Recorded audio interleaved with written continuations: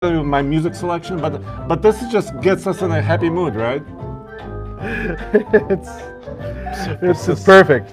This is not the best. This is awesome Tuesday music. No, keep it Keep going. it going. What? You guys need to hear what Andre selected. It's Okay, perfect. okay. Yeah. This is a Tuesday music. This is trucker music. No, it's not trucker music. Yeah. It's a tree with birds, and the birds are chirping and jumping from one branch to the next. This is great. Okay. Okay, I think we're going to spare everybody that. Welcome to another Which Car or Truck Should I Buy? Happy Tuesday, guys. Happy Tuesday. And today's topic is all about midsize trucks. And of course, it's about your questions, your discussion about which car or truck should I buy. Indeed. This is a really big year for midsize trucks because there are two new players on the field. And because of that, the question we're posing is, should the Toyota Tacoma be worried? Yes, and I was at, we were in Chicago Auto Show this year in February, and I was at the Toyota Pavilion, and I asked that question to some of their chief marketing officers and chief engineers. Right. And I said, are you guys worried about the Jeep Gladiator and the Ford Ranger coming on the scene? Right. And what do they say? They said all competition is good, and they said when there's more competition, Toyota Tacoma does better. So that's the Toyota line, right? So basically, rising tide lifts all boats. Yes, it could, but Yes. Once we get to the Toyota Tacoma, you're going to see that there has been a little bit of a change, but you're going to have to stay tuned for that. Let's talk about the ranking of these vehicles. Now, there are 1, 2, 3, 4, 5, 6, I think, vehicles, or is there 7? Well, what's really that are on driving this the show list.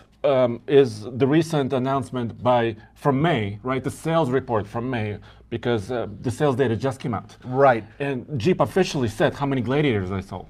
Which is really cool. And then we have a little bit of an inside line on the Ford Ranger too. So that's pretty cool stuff. So the information we have here is both official and somewhat unofficial, right? Yes. So the FCA says, Jeep says that they sold in May, which is their first full month of sale in the United States, 2,584 trucks. Now that's an important number because when Ford had their first month and brought out the Ranger, they sold 2,153 trucks, less. So, but not by a huge margin. No. And so funny fact, in the same month, May 2019, Honda Ridgeline outsold the Gladiator. Honda Ridgeline sold 2,888 trucks. Once again, this Jeep is just beginning. It's just starting out. Yeah, and there's a lot of back orders and a lot of other things going on with the Gladiator right now. In fact, the launch edition, I believe, is still not available, but people are buying the regular ones. Am I correct? Yeah, so what happened on April 4th, Jeep sold or took orders on 4,190 launch edition Rubicons. Those are really expensive ones. Like one of the most expensive Rubicons you can get, which is like 62,000 and change. Right. And then they said, oh, we didn't say, but they said, but they're going to be built later, like July, August. Did that piss off consumers or what? I think somebody because pissed off. Yeah, they wanted theirs first, and now they have to wait pretty much until everybody else is able to walk into a dealership and take one. So there you go. Yeah, there's a little bit of a disconnect at FCA on that one, I'll tell you. You were talking about the Honda Ridgeline. They sold 2,888 this May, which is pretty good. Last year they sold 2,894, so their sales are holding relatively steady. Now, granted, not everybody considers that a mid-sized truck, but it does technically compete, and it is cross-shopped against some vehicles on this list. It's probably the best riding trucklet out there because it's got independent suspension. Oh, yeah. You know, on the highway it handles that really well. And yeah, but a lot of people say it doesn't have a frame. Well, it has a subframe. It has a blah, blah, blah. subframe. It can do some basic things, and here's the cool part about it. If you really don't like pickup trucks, but you need something with a bed, then that's a vehicle to look at. You know, a sports utility vehicle basically with a bed is a good way to look at it. And it can tow. We've towed with it. It did pretty well, and it can haul actually pretty decent numbers. So it's okay. Boom, Daniel Tabor. Love the show. Keep it up. Thank you, Daniel. I appreciate it very much. Thank you, Daniel. We really appreciate that. By the way, there might be some disruptions as we do this broadcast because we just heard thunder in the background. Typical Colorado, we have sunshine during the day in the late spring and thunderstorms in the afternoon. It is the afternoon here. So if there are disruptions, we apologize. It's Roman's fault. Well, Yes. hey, at least it's not snowing anymore. It's not snowing. Knock on wood. Wait until next weekend. And of course, I want to acknowledge some of the people in the chat room: Boney Chuck, Derek, Honorable Vince Clark, Richard Russell, Joe's Cleaning Lady. Thank you as always for joining. And Anderson Rodriguez. I'm missing a lot of you guys: Dan Atkinson, Rob McKenna, Trucker Dan Videos, etc., etc., etc. A lot of people are having some comments about, how many, for example, Ford Rangers you can see on the street. And I'm seeing a couple. I'm starting to see him. Yeah, one of my neighbors actually just got one, and he ordered his. He was like one of the first on the list. So they are finally starting to trickle down and show up. And I got to be honest with you, I have a feeling Ford might have a hit on their hands. Yeah, so let's get to that, because next on our list of midsize truck sales is actually Nissan Frontier. Right. The most ancient truck as far as design is concerned. On this list by far. Yeah. However, first of all, just so you guys know, I still stand behind the fact that if you're looking for a basic truck, a really good deal, the Nissan Frontier is a solid choice. It can do everything these trucks can do pretty much, with the exception of efficiency and power delivery. Oh, we got a little ding ding. Ding! Dan Atkinson, $5. Thank you, Dan. Appreciate it as always. New Game of Thrones meme at Toyota. Competition is coming. Yeah, you could just see the guys at Toyota with the big sword in front of them waiting, and all the other guys lurking in the background. Even Honda, instead of being a dragon, would be like a little lizard, but still, it would still be in the background. So, dude, really quick, if you graph the Toyota Ridgeline sales, it'll be kind of a flat line, because they've sold under 3,000 trucks a month for the last couple of years, several years. I'm sorry, the what Ridgeline? The Ridgeline is a flat line. You said Toyota Ridgeline. Oh, Honda Ridgeline. If you were to graph that, if you were to graph the Nissan Frontier sales, it's pretty amazing, because month to month, it goes like a sine wave. Just a wave. They would have a bad month, then a good month, and a bad month, and a good one. Yes, but even a bad month is a good month, considering how long they've been doing that. Think about it. The pressings, all the components on that vehicle are so ancient. They're making a fortune, even if they're not selling nearly as many as they were before. Yes. So for Nissan, it's still a good thing. This is still one of their hot sellers. By the way, Honorable Vince Clark, $21 Canadian. Thank you guys are awesome. No, you're awesome. Yeah. And Honorable Vince Clark, I don't know, I think you're on the board. On the hood? On the hood. So he's Canadian. Let's put him up twice. I'm trying to keep my track of it. Nissan sold almost 7,500 trucks in May, which is a lot. But Ford Ranger sold more. They did. Now, real quickly with the Frontier, it's up 8.1%. It's down. But it's down. No. It's up 8. They gained some ground in May, but it's down 8% for the year. For the year. So let's get, so it kind of balances out. Once again, as Andre was saying, it's kind of this rocky boat, but they're still making money on those trucks. A lot of money on those trucks. Yes, and they're good little trucks. Now, speaking of good little trucks, let's move on to the Ford Ranger. Probably one of the better trucks on this list in terms of tech.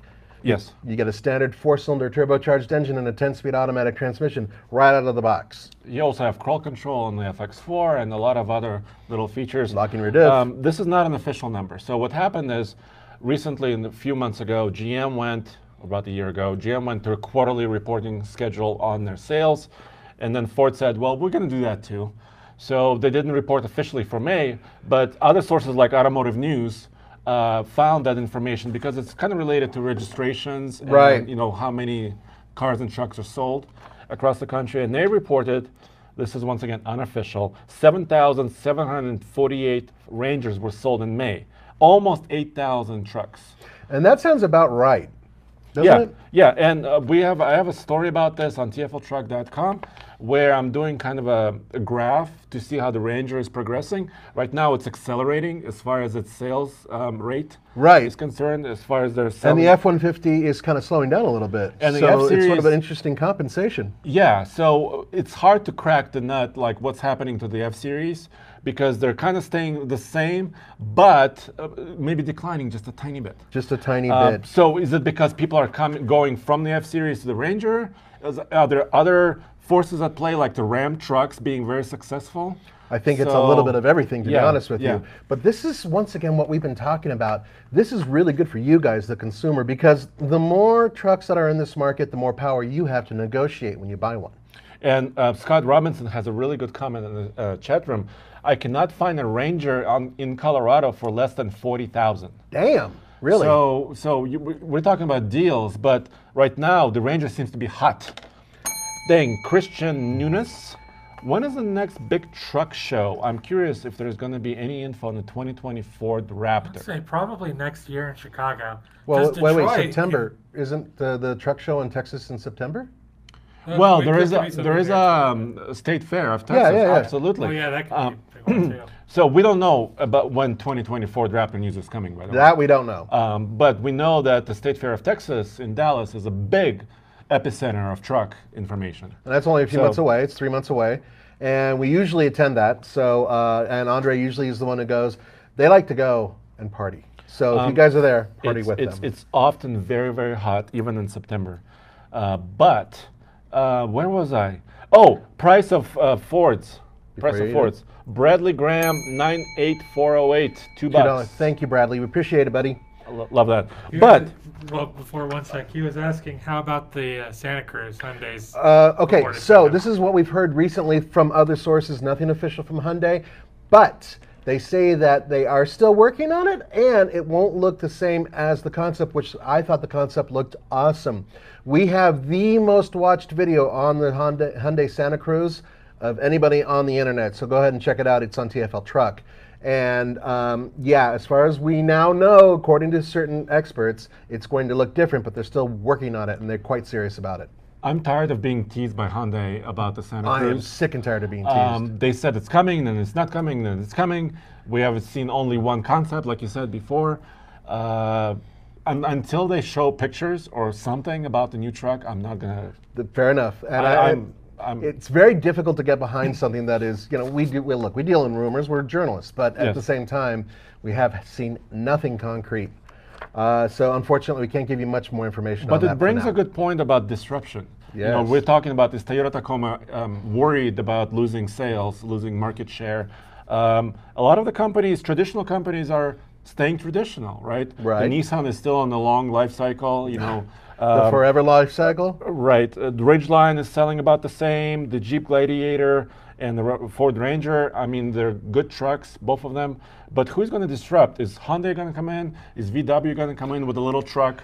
VW is another one that's rumored to be serious about a truck and even working with Ford on that. Or startups? Yes. Or startup companies? Startups, that's right. Yeah. And there's a couple of them. That Well, Rivian is kind of playing in the same kind of mid-size, full-size space, you know, with their upcoming concepts. And according to Tesla, they're going to tow 1 million pounds.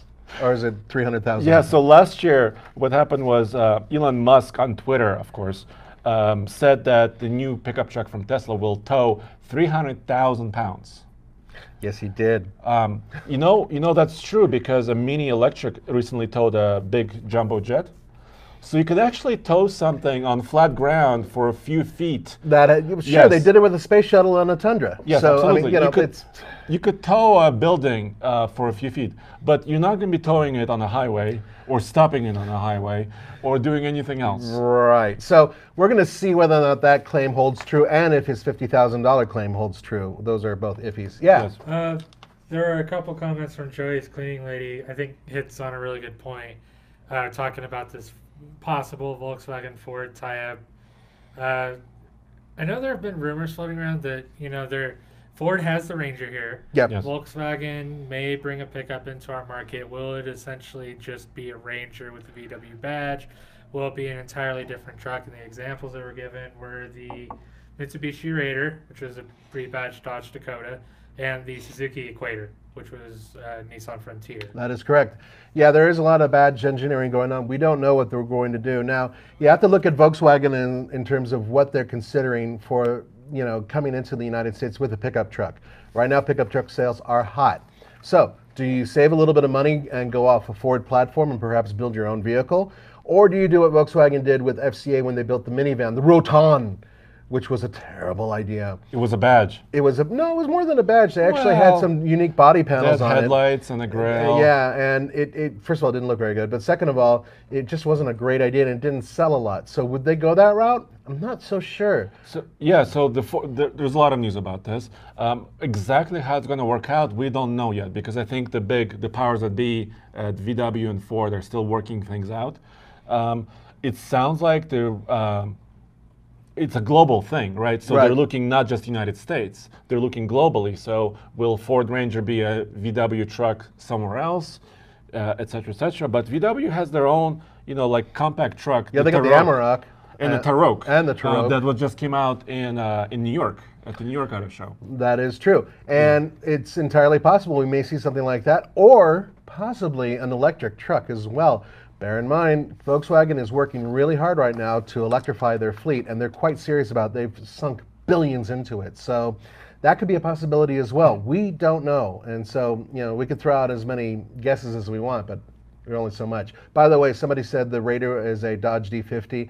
Okay, real quickly, the Raider was actually a couple different things. They switched names. It was at one point a Mitsubishi Montero that was driven by Dodge, and they called it the Raider. Then later on, when they changed the names, they actually had the Dodge Dakota become the Mitsubishi Raider. So they switched those names that way, at least in this country. So just so you know on that.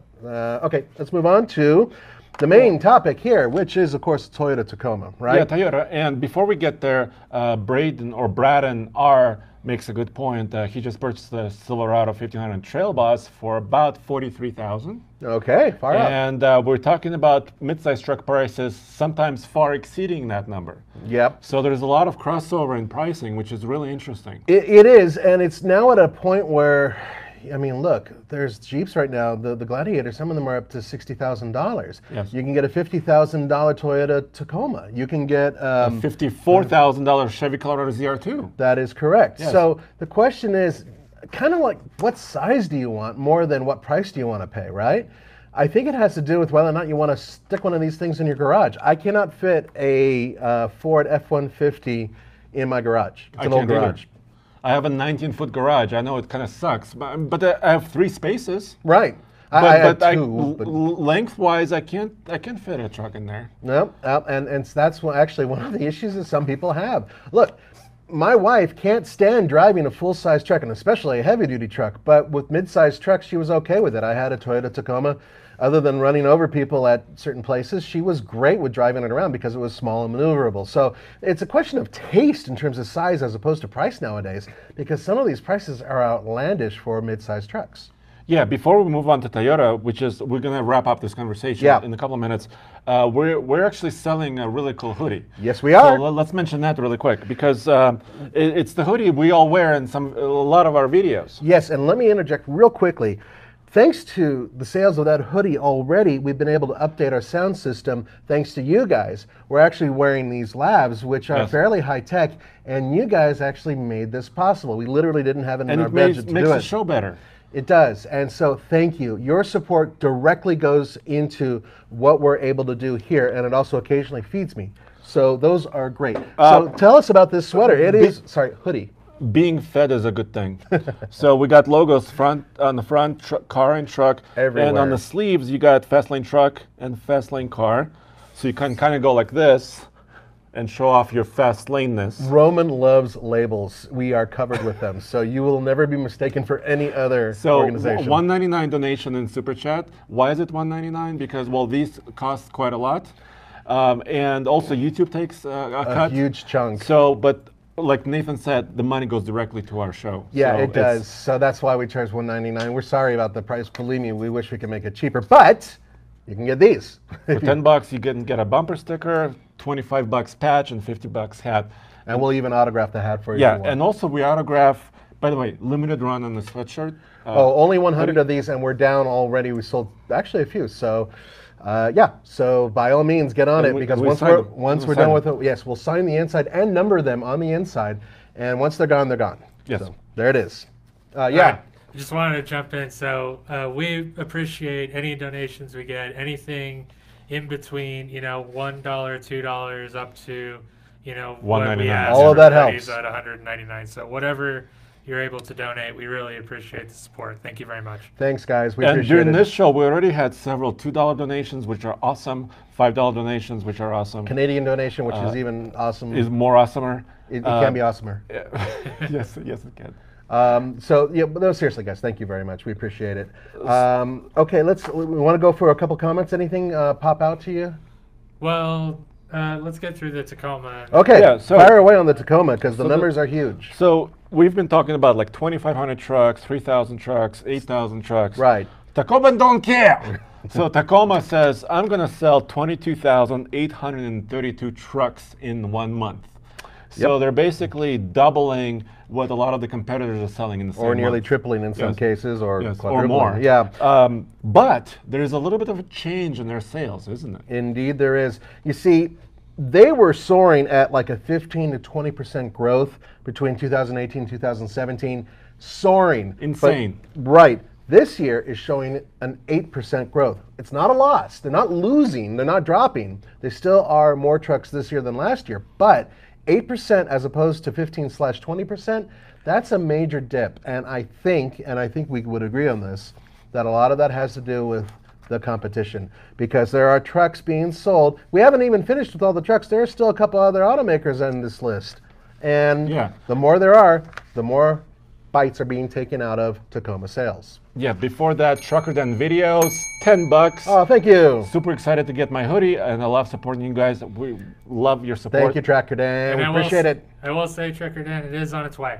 It's on its way. Expect it. If you don't have it today, then very soon. You've heard it here. It's in the mail. On the truck. There's a Toyota Tacoma carrying it to you right now. No, I'm kidding. There's a couple of really great comments in the chat room, and I'm being a little overwhelmed by the comments, so I appreciate it. What I was going to say about the Tacoma, so they're still growing, like you said, 8% growth. A lot of manufacturers would kill for that. Oh, hell yeah. Would kill for that type of growth. But by next year this time, we're going to see some very interesting numbers by the competition. First of all, look, we know that both the Ford Ranger and the Jeep Gladiator are going to be pretty popular, okay? They're selling, and they're going to keep selling for a while, provided the economy keeps somewhat moving on, right? And because of that, these numbers could be drastically different by this time next year. Yeah, and what happened with Tacoma, actually, first of all, Toyota will point out that Tacoma's been on sale constantly. They haven't taken a few years off. There's no hiatus. There's no hiatus. They were always selling trucks, and they attribute a lot of their success to that they stayed true to their customers and maintained that sale over the last 3 decades. So that's one thing. Also, they have multiple factories, which makes it more complex. Including the one in Mexico that's about to open. Yeah, and they also had the Baja facility going on for a while. Right. So that's how they're able to produce more trucks and actually sell more, but world relations are getting more complex, so it's going to be interesting how that works out. Yeah, there's going to be some things happening in the near future that are going to affect many trucks, actually many vehicles throughout, well, they're tariffs, guys, you know this. So the bottom line is that Toyota is still showing growth and they're still dominating. However, we're seeing the numbers change. And there are 2 more vehicles on this list, by the way, that we have, but we don't have all the information on them, and that's the Chevy Colorado and the GMC Canyon. And I can fill in some blanks here, but before that, Honorable Vince Clark is asking, can I get a hoodie for 200 Canadian? Vince Clark, I don't know what the exchange rate is. What is that? It's like 160 US? And I don't know about shipping. I'll tell you what, send that request. Send us an email. Yeah, at info@tflcar.com. Sure. We'll work out details. And we'll work out details. You'll talk to our boss, and he'll talk to you. Yeah, we all report to somebody, right? Yeah. But so GM hasn't reported in May officially, and we're not able to find exact numbers on May. Mary Barra is hiding the numbers. She will report next month. Okay. But they're approximately selling about 11,000 Colorados a month. That's according to the last quarter sales. Okay. And about 2,300 GMC Canyons a month. So if you combine those 2 numbers, they're selling about 14,000 trucks per month together, GMC and Chevrolet. So they're still not close to Tacoma, and they have plateaued basically at this number. Now keep in mind that although they do have the new Bison and of course the ZR2, those are halo vehicles, but they actually make a pretty substantial dent in the amount of trucks they're selling. Isn't it up to like 25%? Of the ZR2s and Bisons combined make up... Of the total? I think it was closer to 10. Is it 10? I mean, I thought it was more. I don't remember. They don't usually report how the different trim levels, and I know they sold 2,000 Bisons. That was the allotment for 2019. That's it, yeah, and there's no more being sold for 2019. Yeah, but then next year they'll probably open up the order books again. Which would be smart, yeah. But you know what? Chevy Colorado is getting old in the tooth too, long in the tooth. A little bit. Because it came out in 2015. Right. It's been updated, new transmission, et cetera, et cetera. But, it's been, almost 4 or 5 years? Still, if you look at the numbers, you can see that the Colorado/GMC Canyon combined are only second to Toyota Tacoma. So even though, yeah, they're not at 22,000, they are well over Ford Ranger and Nissan Frontier. So they are doing something to definitely sit on the heels of Toyota. Now, they're supposed to update the vehicle, but only at least the Colorado, but we have an article on TFLtruck.com, and it's not a lot of updates, unfortunately. Yeah, because people expected either a full facelift or like an all-new truck to pop out. Or at least a new interior. But neither is happening for 2020. There's something else going on in the chat room. People are asking about the Mercedes X-Class because they're saying that it might be missing a piece of the pie. You recently wrote a kind of story addressing this. Yeah, that's luxury trucks. Luxury trucks is actually on Ask Nathan, which is on TFLcar.com. I answer questions that come in via email. And one of the people was asking about a Lexus pickup truck, which was a rumor actually for a while. And actually one of the people from Lexus said, it might be interesting a little while ago. And the other vehicle on that list was also, the X type truck. And here's the thing, that is based on a Nissan Navara, which is also the Nissan Frontier, basically, kind of, sort of. And would you pay $60,000, $70,000 for a base model Mercedes-Benz pickup truck that's basically a Nissan Frontier? That's something I don't think they want to gamble with right now, at least in the United States. But overseas, yeah, they're selling a few of them. So it's kind of an interesting thing. I don't know if we're going to see that happen here anytime soon, but I'll tell you what, if truck sales keep going up, then you might. Heck yeah, there's a couple of comments. First, Todd Wilson says the next gen Colorado will be here in 2 years. Well, I don't know what your source is, but whatever your source is, awesome. It sounds reasonable because that would put it like a 7-year life cycle. Also, people are asking, why would you get a mid-size truck instead of a full-size truck? I think we're trying to address that. We covered that, already. Size, maneuverability, packaging in some cases. And look, some people want the small mid-size truck, something like a Nissan Frontier, the base model with a manual transmission. That's a super inexpensive truck. It's around 20 grand. And you can't really get that with a full-size truck. So you can still get a less expensive mid-size truck over a full-size truck, especially if you have a small company, and you don't need the full-size truck. So there are plenty of reasons for buying one. Also, off-roading is maybe another reason. Yeah, look, a giant truck on a small trail is not really working. It's not ideal. Having a smaller truck on that trail is much easier to work with, as we've seen before. So yeah, it's an interesting quandary between the two, but there are reasons for both, right? Yeah, absolutely. And we have a couple of questions that came in before the show. Yes. So through email, and we wanted to touch, on both of them actually. Eric is asking, what gives? Why is the manual transmission Jeep Gladiator truck towing rating is only 4,000 pounds, where an automatic one is up to 7,650 pounds? And I asked Jeep specifically what the specific limitation is, and they said, we'll get back to you. And they didn't get back to you, did they? Well, not quite yet. This was just a few days ago. Right. There's a simple answer to that, though, and that's having the automatic transmission over a manual transmission has one major difference. There's cooling. That's part of the issue. Now, what is a major component inside of an automatic transmission? It's the doohickey. So when you have yeah, that's all right.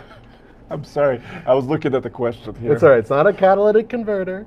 Yes. It's a clutch. Torque converter. Torque converter. Okay. Trying to give you a hint. Okay. Torque converter is able to dissipate heat a lot easier, actually in a much more efficient way. So when you have all that stress that's going through the transmission when you're towing something, especially off the line, having something that cools it throughout the vehicle it makes it a lot more durable, and it's much more capable because of it. You don't have that with a manual transmission. Look, I love manual transmissions, but I've tried towing heavy objects with them, and I've fried clutches before, and there is a reason behind that. Go ahead and take care of this. Michael Roy, 15 bucks Canadian. Thank you. Which truck did you guys prefer during your recent review of the 2.7 liter EcoBoost versus 5 liter F-150? Is that out yet? We published a couple of ones. We published yours and I's MPG loop. Yeah. And we have a couple more coming. We also did a drag race. Yes, we did. And which is published. I've been on the V8 bandwagon for a long time. And this EcoBoost is making it harder and harder for me to stay on the V8 camp. Right. Because when you and I towed, the little 2.7 liter EcoBoost got up to speed quicker. It felt more effortless. Oh yeah. It towed better. It passed easier. It didn't have quite the fuel economy of the 5 liter under heavy load. Right. That is true. Yes, but it's quicker truck altogether. So it's making it really hard to keep wanting that V8. That EcoBoost is a fantastic engine.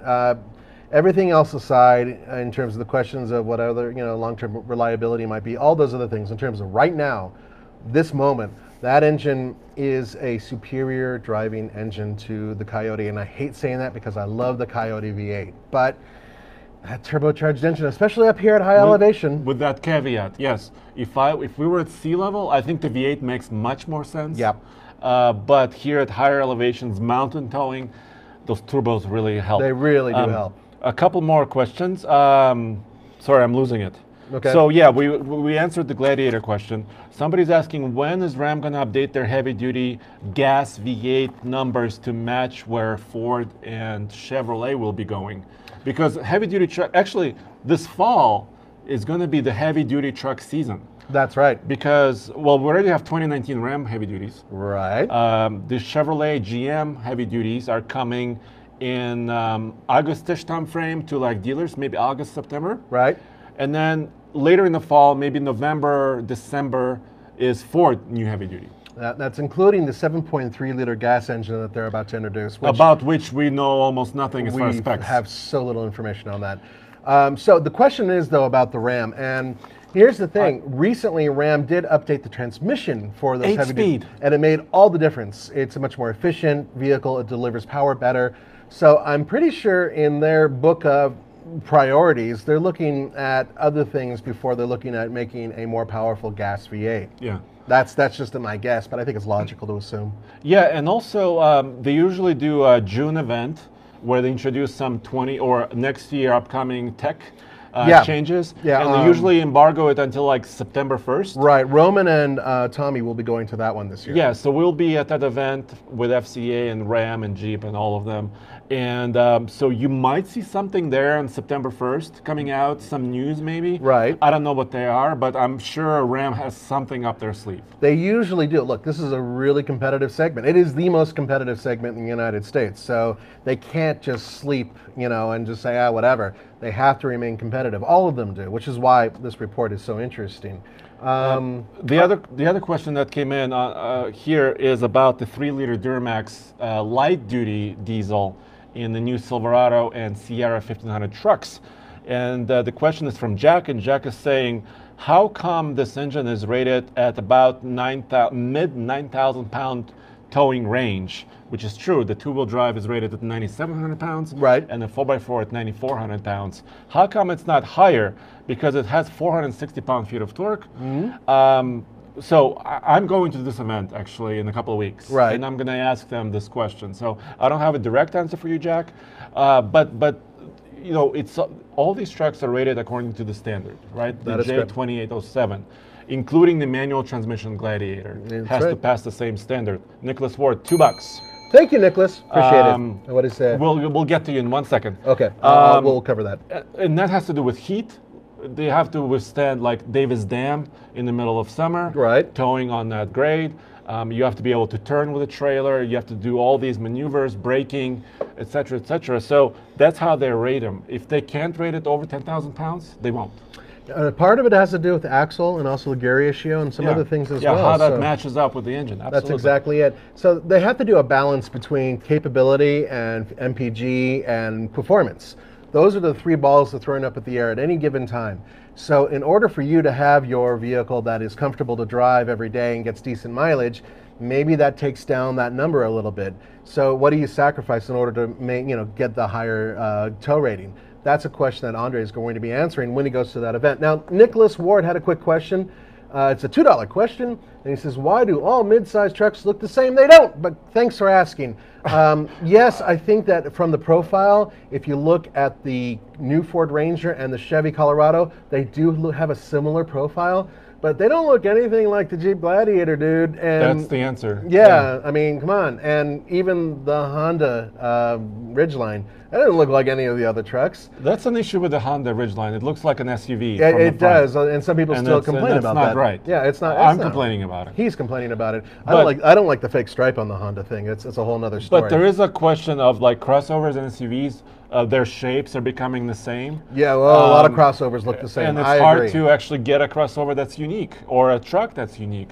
But I think you nailed it. I think the Gladiator, even though it looks like a Wrangler in the front, you cannot mistake it. Yeah, you for won't mistake it anything for else. any of the No, other trucks. no, And also, absolutely. I think that the Nissan, at least in its current trim, looks a lot different than the other trucks too. Yeah. It's It has that old blockier. charm to it. Yeah, kind of squarish. So yeah, they still do look a little bit different. Some of them look similar. So there you go. All right. Well, we kind of passed our half an hour. We did indeed. segment. Anything else, Zach, before we wrap it up? No, I think we're good. Play us out, Andre. Thank you very Yeah. So guys, get a load of this music. This is Oh, Andre's man. specialty. Oh boy. Actually, I'm blaming Andre. I was the one who said, "Yeah, this is perfect for a Tuesday." So fire it up. Thank you guys for joining us. We as appreciate always. all the support. Remember, this becomes a regular video. We'll try to answer a few more questions later on. Gonna rock out with us? Wow. Woohoo! It's like heavy metal, but not. This is Tommy's music, I think, right?